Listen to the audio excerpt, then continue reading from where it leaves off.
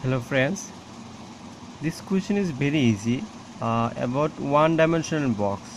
Okay, the question is, for a particle of mass m in a one-dimensional box, that means 1D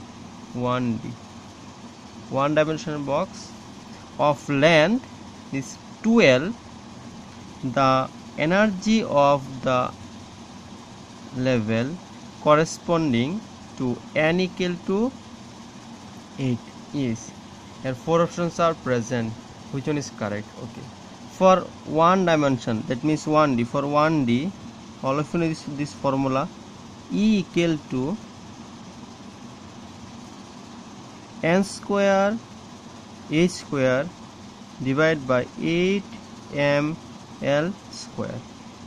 Now you have to see here this L value how much. In this question is L value is 12, right? 8m L value is 2 capital L whole square, right? And n value how much? N value is 8, then 8 square h square. So after that, then 8 square is 64, and here the 2 square.